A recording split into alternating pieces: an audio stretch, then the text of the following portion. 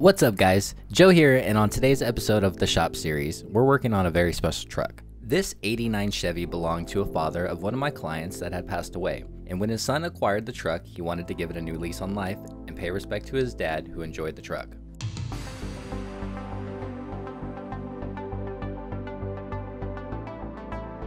Pop has already highlighted some of the bigger ding and dents with some body filler as a guide. Now, seeing as this truck was used as a truck, it has quite a lot of body work that will need to be done to it.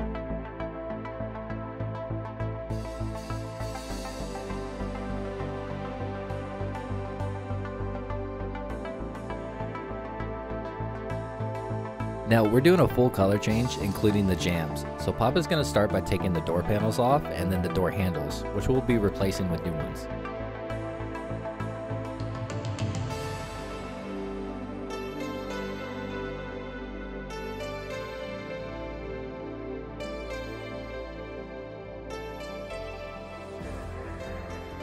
Pop is going to start on the metal work. Here you'll see him use the stud gun to weld a rod to the panel, and then use a knocking hammer to pull on the rod until it starts to regain shape.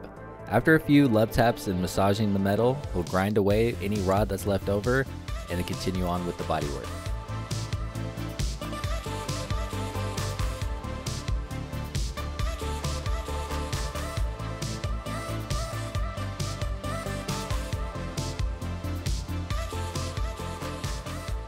After seeing all the dings and dents on just the door, Pop had a feeling that there was more hidden damage to the truck.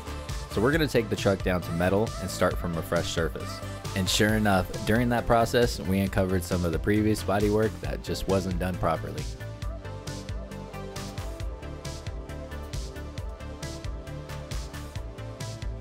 This is the type of body filler or bondo work is what gives the product a bad name. Now, if used correct, body filler is an awesome product that you can repair and shape panels. But the goal is to metal work the panel first so that the filler needed is only a skim coat and not 1 inch thick like in some areas here.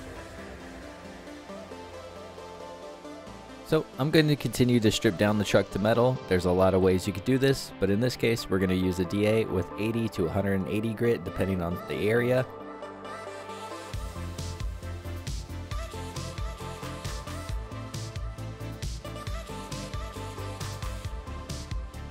Next up, Pop is going to weld up some holes in the bed, and also we'll fix a slight dip on the passenger side using a porta power.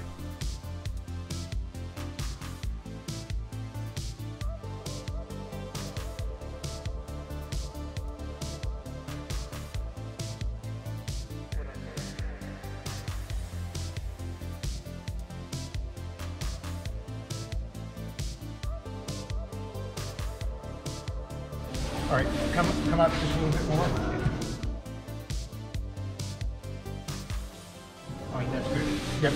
All right, now raise it.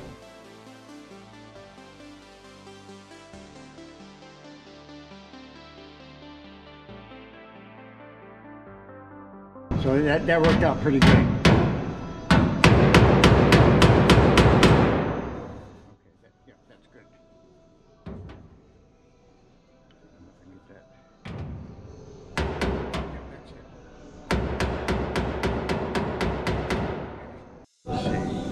We're also going to shave the antenna as well, so Pop cut out a small circle and he's going to tack weld that in for now.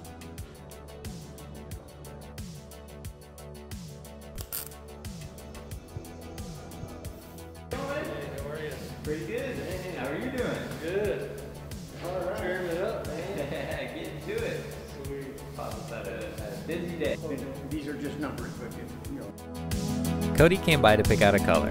He had white in mind, but I'm sure he was shocked to see how many whites there are.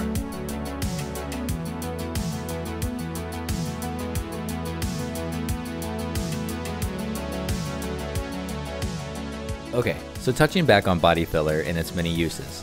From an outside looking in or someone who doesn't know much about it, you'd look at this panel and say, dude, what the heck?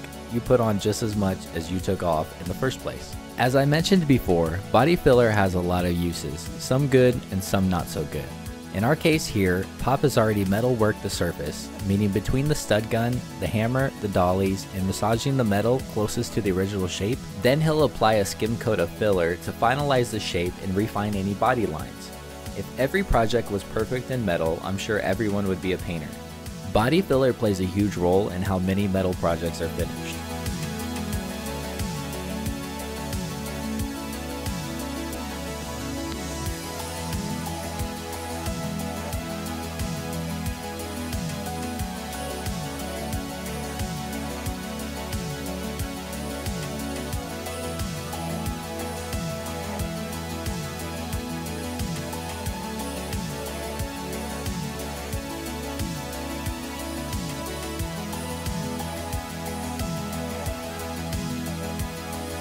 The next process after bodywork is going to be the primer and blocking stage. This is where we'll see the truck actually take shape. Now, guide coat is a light layer of a darker color. As you sand the surface, any leftover high or low spots will start to show through the guide coat. Depending on the client's budget and the goals we are after, this blocking process can take a lot of time. The truck owner is stopping by to check out progress and swap over the door hinges. Since the truck is apart, this is the best time to do that, but the truck is almost ready for paint. Making your hair go. Oh gosh. Alright, it's paint day. Refilled pop with a hot coffee. Let's get started. We're going to do 1 coat of sealer, 3 coats of color, and 3 coats of clear.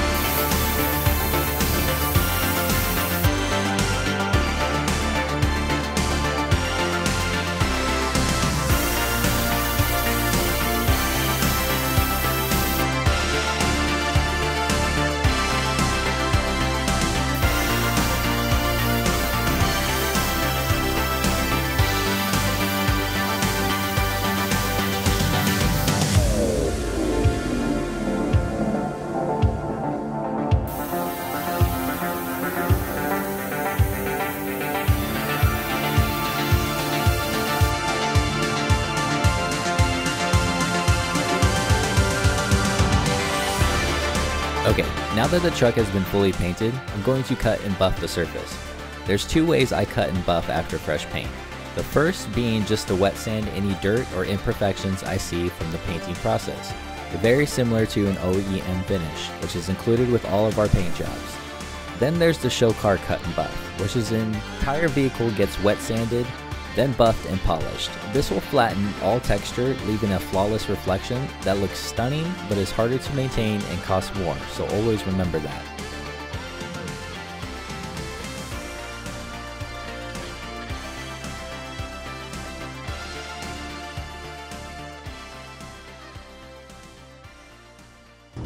How's it going? Holy moly, man. How's she look? Not too badass. Not too bad? No, that looks killer. Is this that? Yep.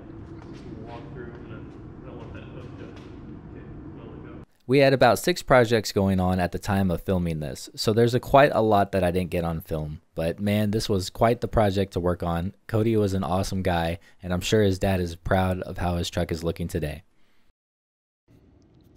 Before and after, man. Yeah, talk about that. Yeah. Oh, yeah. Wow, that's